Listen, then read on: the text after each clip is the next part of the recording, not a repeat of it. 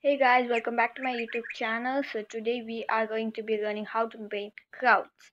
So first you will need cobalt blue U, Prussian blue and white.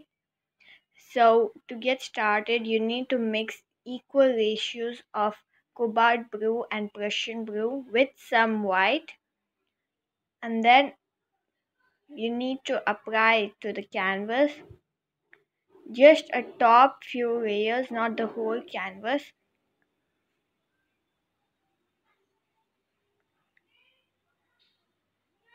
And then you need to add a little bit more of cobalt blue and white to make the tone a little bit lighter, and apply it to the next layer of the canvas, and keep on adding white to it to make it even more lighter, so that when you come down to the canvas it should be white. And you should make sure that you blend really well to get that effect onto it. So I have lighted the color using a little bit of more white. And if the color is too much white or lighter, you can just add a little bit of cobalt blue to it. So I've taken just white to apply it to the bottom of the canvas. And I took a real clean brush to blend it, to blend the colors really well.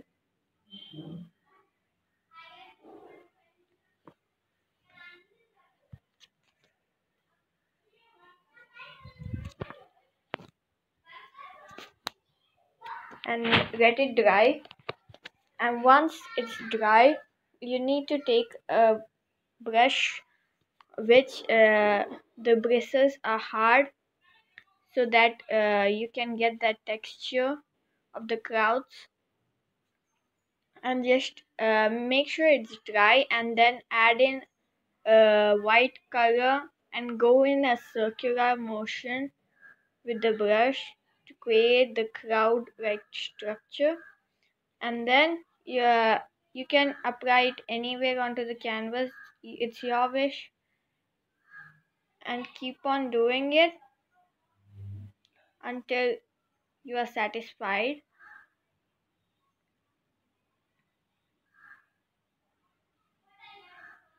And then you can create some more smaller clouds with it.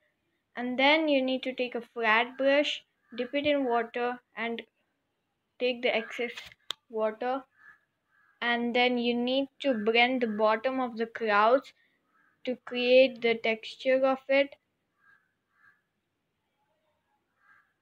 And here I am blending the bottom, as you can see.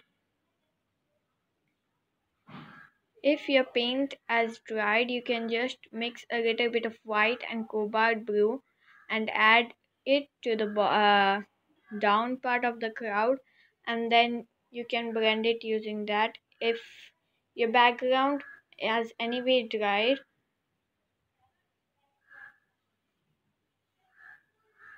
so now you can see that the clouds have got a shadow texture, a shadow to it. And you need to keep on doing it to the rest of the clouds.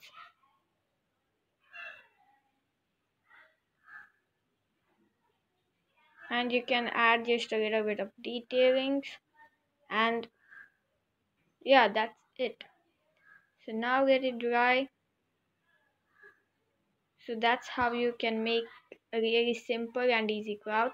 Here I have made another one and I've written some wordings on it. As it is simple, even you can do it, or you can use this